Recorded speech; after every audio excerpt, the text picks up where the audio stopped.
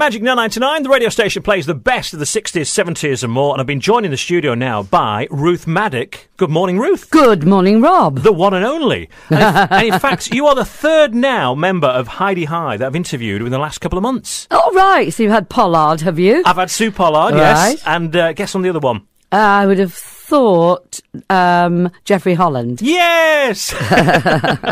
You win a Magic 999 pen for that.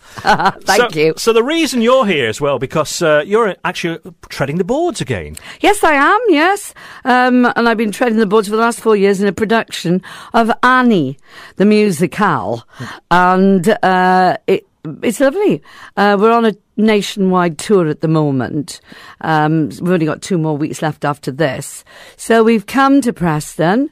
We started last Tuesday and we finish next Saturday. And we do about 7 performances in the week. So it's great. And who are you playing in Annie? Of course, I'm playing Miss Hannigan. Mind you, Pollard's played Miss Hannigan. Has she? That was interesting. So going back then to Heidi High, do you keep in contact with the other members of the cast, or do you meet up? Or? Yes, I do. But, you know, I didn't go into the spin-offs of Heidi High and all that business because, quite frankly, Heidi High came to me when I was 40, which is a very odd age for a woman, whatever you say. And I was eternally grateful because, you know, I was nearly 50 by the time I finished it. So what I did was I looked at everything and I said, no, I can't work with the same people again. Yeah.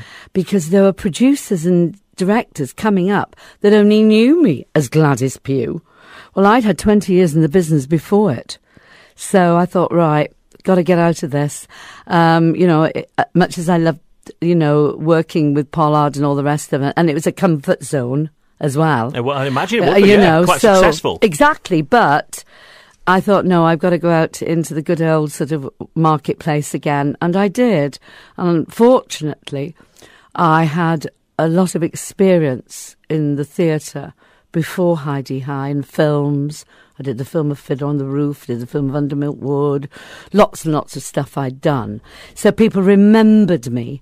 So I was able to be gainfully employed after it. And that's what happened to me. Do you know, I've been doing this job now for about 25 years, and the only ever production I've ever done was Fiddler on the Roof.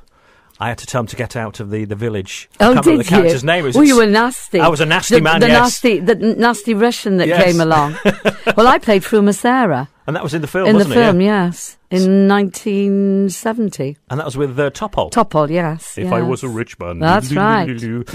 So now you're actually on the BBC again in Little Britain, playing Daffyd's mother. Yes, I am.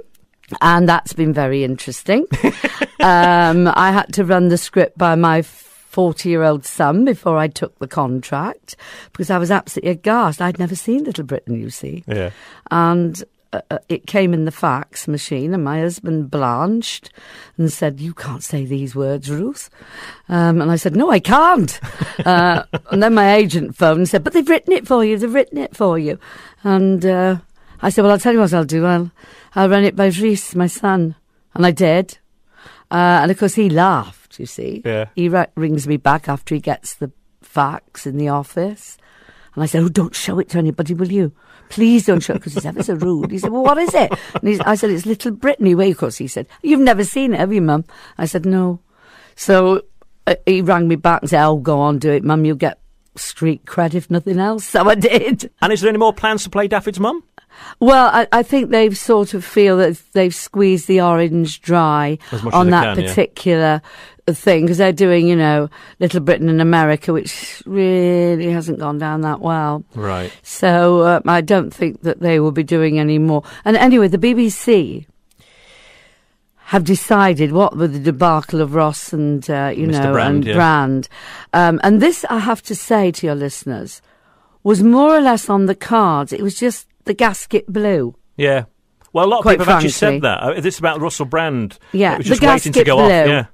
And I think it had been simmering for quite some time. It's a bit like a pressure cooker. Waiting to go off. It was waiting to go off. And funnily enough, in the new year, unfortunately I can't tell you too much about it, which is a nuisance. Top secret, is it?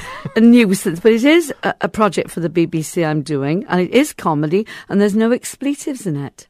Absolutely none, and it's aimed for family entertainment on a Sunday evening, which was the slot that Heidi High had, and that's all I can tell you about it. But it will be announced apparently this month, because we go into production in it in January.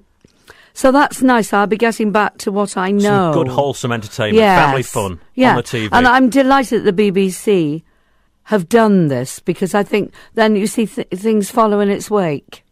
Well, listen, it's been great talking to you. And you're in, Annie, up until Saturday here in Preston, and then you continue on. Then presumably you're doing pantomime this year? I am. I'm in Rill. I was in Blackpool last year. Right. I'm just waiting for them to ask me in Preston to come along. Yeah. But I'm in Rill next year, this coming Christmas, and then I leave that and literally start the next day on this new production. So that's nice. But in the meantime, Annie is wonderful, and it's at the Charter this week, and we have a matinee on Saturday.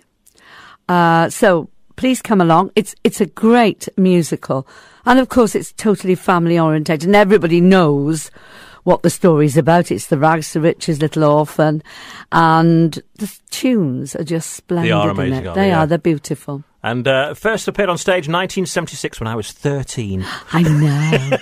I know. That was the first time. And you've been into London with it as well, haven't you? Yes, and we've done all over the place, this thing. But it'll go back into London, I think, probably a year Christmas. They want to take it back in. Right. So I might have to go in with that. Okay. Depending on my schedule now. Well, we need a question. We're going to give away a pair of tickets. That's very kind of you to give away these tickets. So we need a Thank question. You. A question, maybe from Heidi High? I think so. What were the names of the two dancers in Heidi High? Not their names in reality, but their character names in Heidi High. 01772 900 999. And the first one through with the correct answer will get themselves a pair of tickets to go and see Annie, the musical, which is at the Charter Theatre in Preston, up until Saturday. Ruth Madoc, it's been nice talking to you. Lovely to talk to you, Rob. And thank you for coming to Magic 999. Thank you.